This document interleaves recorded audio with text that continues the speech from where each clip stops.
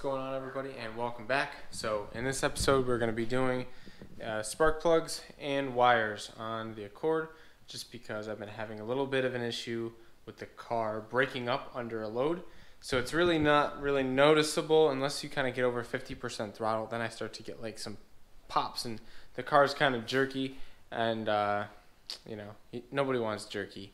It's not good. So I need basically to replace the whole ignition system. That's my solution. This is one of the new wires that I got. These are NGK wires, same ones I got 3 years ago in 2018. And you know what? It has been a while, and I was thinking, I was like, no way, the plug wires are bad. I just got them, and then I checked, and I bought them 3 years ago, and I probably had them on and off like numerous times, guys. So, you know, to be honest, it's only, you know, what do you expect? You can only put them on and off so many times, and that's going to be it for them. So I'm just going to go ahead and put these on one at a time, and I'm going to go ahead and put new plugs in as well. And I thought this would be a good time to talk about exactly what plugs I run. So I do run NGK plugs as well. So I got NGK, BKR. I'll show you. This is the old one that came out. This is a NGK BKR 7E. And so I think we go one heat range colder than the stock plug, when I think the stock plugs are a 6. Most NA motors are a 6, so you go to a 7, which is one heat range colder for a turbo car. And this is the old one that came out. Let's see if it's focusing there. But yeah, this is the old one. You can see it's pretty blackened. It's pretty toasted. And here's a new one that I've gapped. So I'll show you this. And this gap right here, you can see that the arm there, what do you call it? The guy that it arcs to, I forget what they call it. Oh, the strap. That's the strap of the spark plug. That part right there is sort of bent downwards onto the tip there. So what that does is brings the gap tighter. So what you want to do is either use they have a spark plug gappers. I was just using a feeler gauge here. So I have a feeler gauge, and I would crush it down on the table and try to get it to be 18 thousandths, because that's what I'm trying to gap to, 18 thousandths for this boost. It's not a really high boost application, so you don't need a really tight gap, but I think 18 is pretty good. Anywhere like 18 to 20 I think would be solid, but if I do decide to turn it up, I think 18 will suffice for a little bit higher than 10 pounds. So that's kind of what I do. Never had any problems with it like that, so I'm going to go ahead and gap all 4 plugs down, and we will achieve or 18 thousandths, and then I'm going to go ahead and drop them in. This one I took out had a little oil around it, so that means something's leaking a little bit. The spark plug tube seals or something like that, which I already changed, but once again, been together and taken apart so many times that things get worn out and you have to change parts over and over again, but that's just how these projects go. Anyway, this new plug here hopefully should clean up the whole ignition system along with the new wires. So it has been probably 3 to 5 days since I filmed that last clip. I've since driven the car quite a bit. I took it on a couple of longer drives, and I did have more problems, but not until I was actually showing off in front of a bunch of people, and I ended up, it just drove funny after that. I kind of did a little rip there, and it drove funny, and I don't know if I like took something out or what happened, but I think my new thought is that it could be the main igniter, the ignition coil, that is responsible for this problem.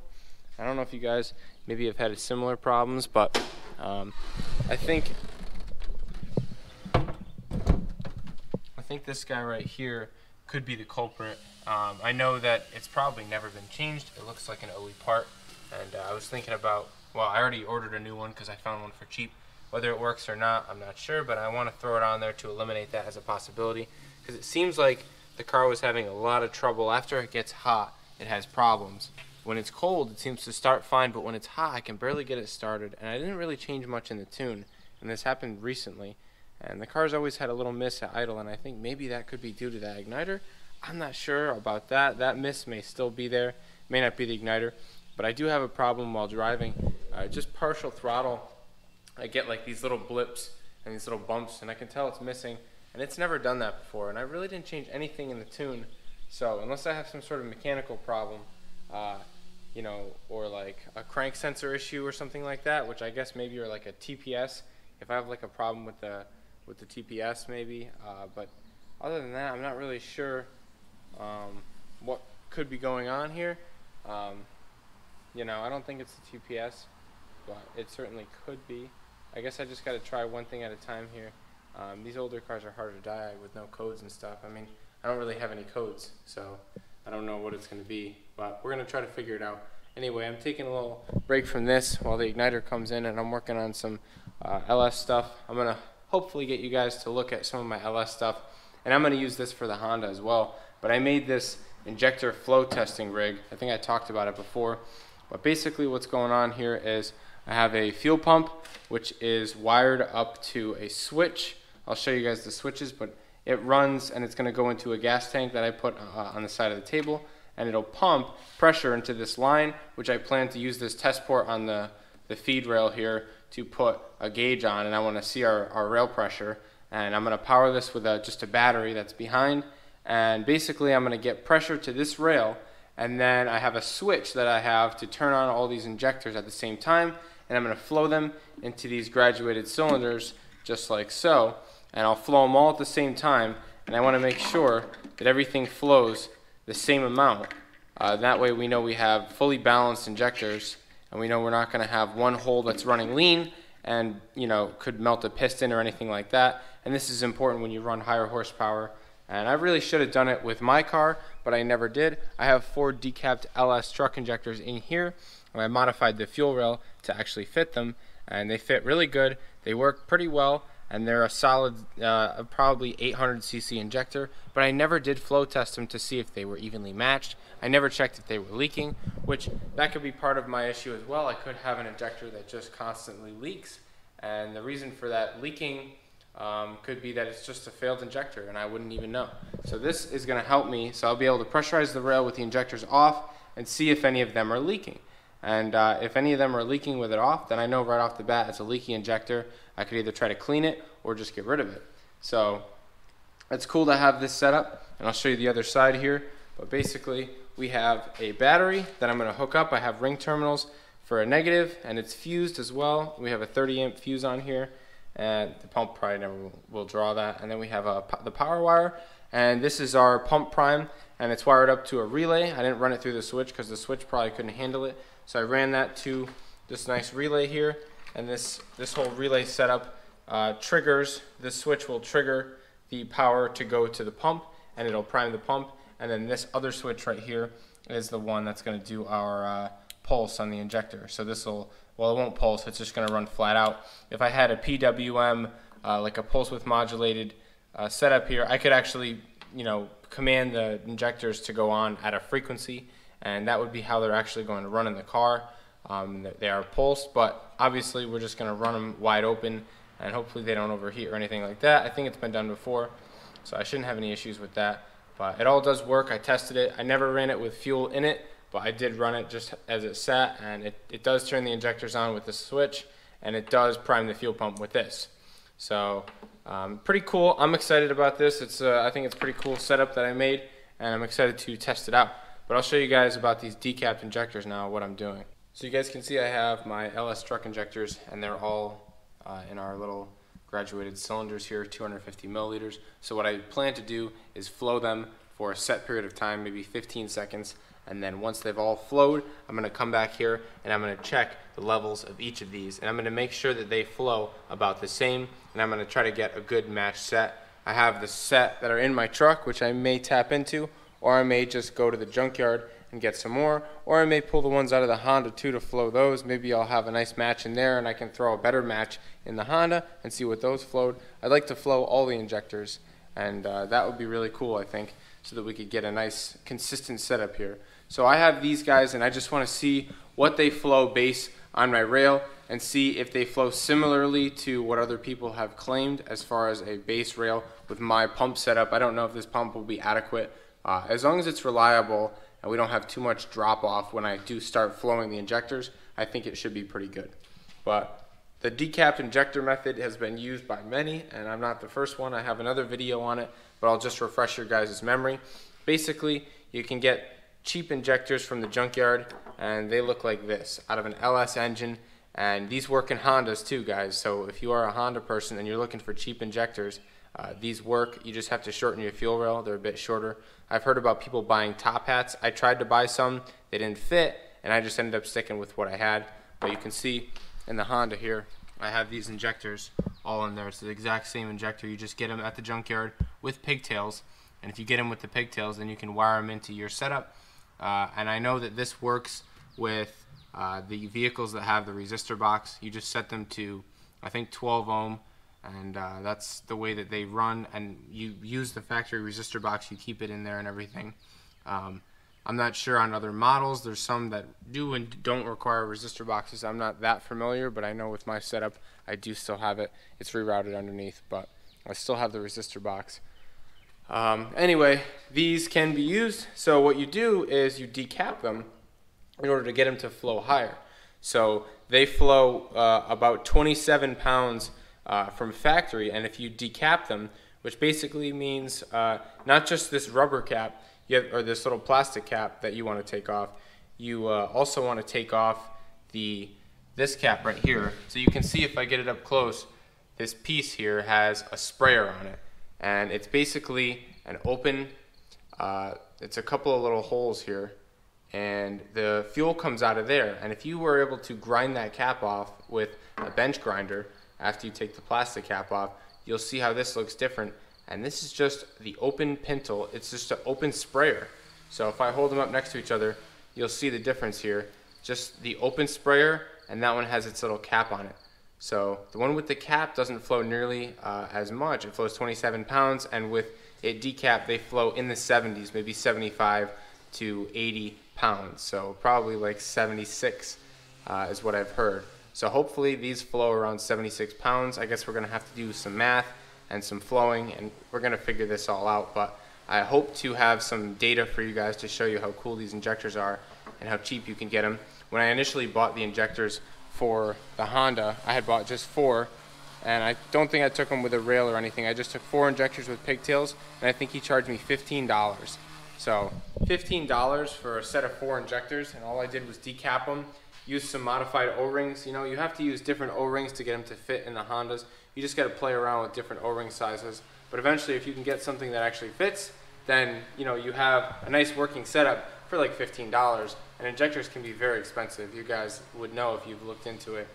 They can be, you know, hundreds of dollars. So it's pretty cool that you can have something that cheap. But yeah, this is a good option for you guys. So the first process to decap these things is to get off this O-ring here. So I just stick a pick on there and just work the O-ring off. And once you get that off, you got to get this cap off, which can be done with a screwdriver.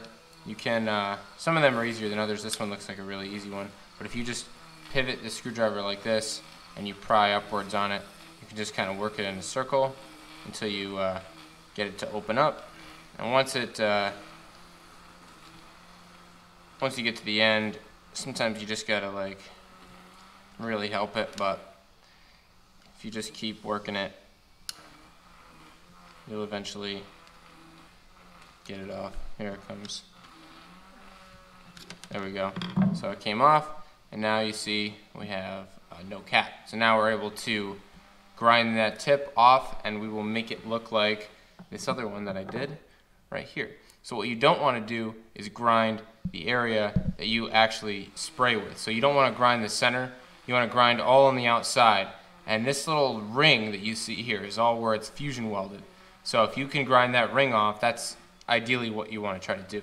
So I just run it on the bench grinder. You can use an angle grinder turned upside down in a vise, or if you have a better way to clamp it or something, just be careful obviously, but you just kind of want to rotate it. And I did that in the past. You just kind of rotate it on top like this, but the bench grinder works too. You just got to be pretty careful. So I just go a little at a time, just one little zap, and then keep it spinning. And, you know, pretty much not much to it. It's pretty easy. I have never messed one up, so it's really not that bad. I never even jacked one injector up, so it's worth trying. It's cheap. I'm going to see if I can set you guys up here so you can watch.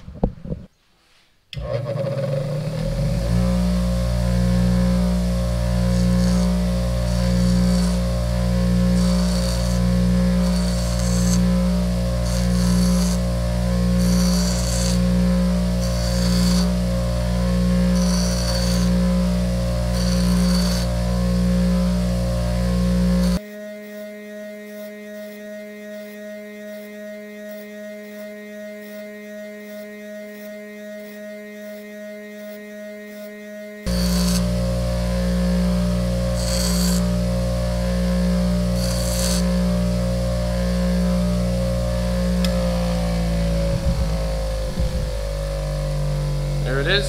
You just keep going until you get it off.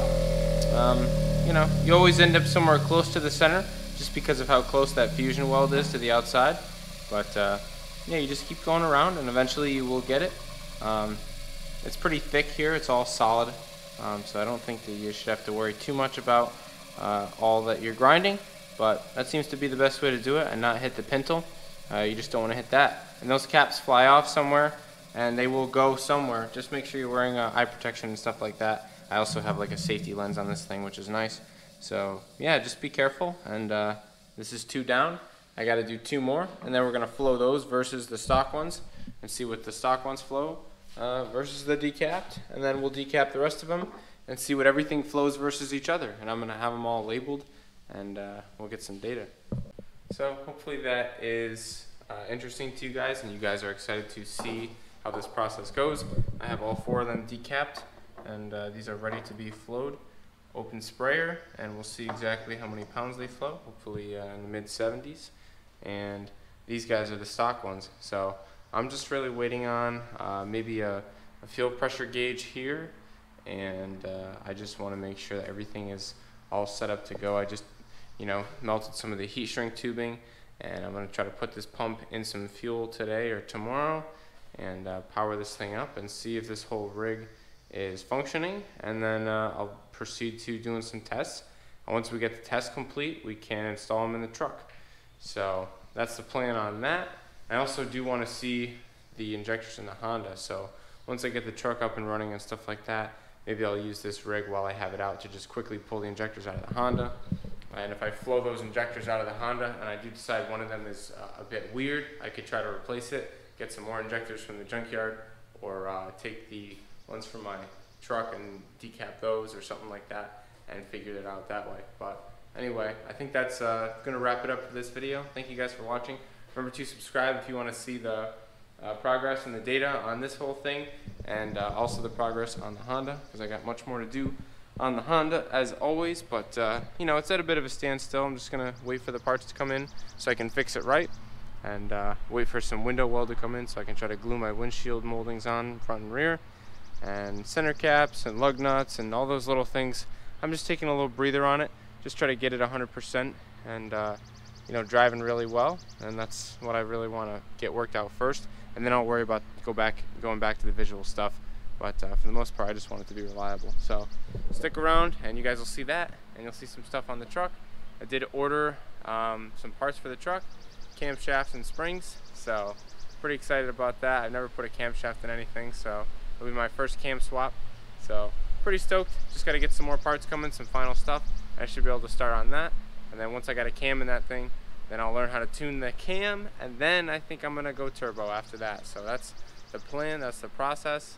I think if I go turbo first, I might make tuning with the turbo and the cam at the same time, or you know, whatever. I just want to learn how to tune with the cam, learn how to tune a stock truck, learn how to tune cams and turbo, and you know, because I already know how to tune just a stock turbo, and you know, just seeing where the fuel goes, and how to do the idle tuning with the cam and stuff like that, because it is a pretty beefy cam. So we're gonna just see how it goes, but hopefully you guys are excited for me, because I'm super stoked, and I love getting into cars, and whether it's Hondas or GM or whatever, it's all fun to me, you know, as long as it's cheap. So that's what I enjoy, and hopefully you guys, maybe I'll turn some of you guys on to some LS stuff. But thank you guys for watching. Remember to subscribe, like the video, and leave a comment, ask questions. I like answering questions. I answer almost everybody in the comments, unless you're talking smack and I want to ignore you, then I will. But I'll probably get back to you eventually and give you a smart comment. But anyway, thank you guys for watching, and I'll see you in the next one.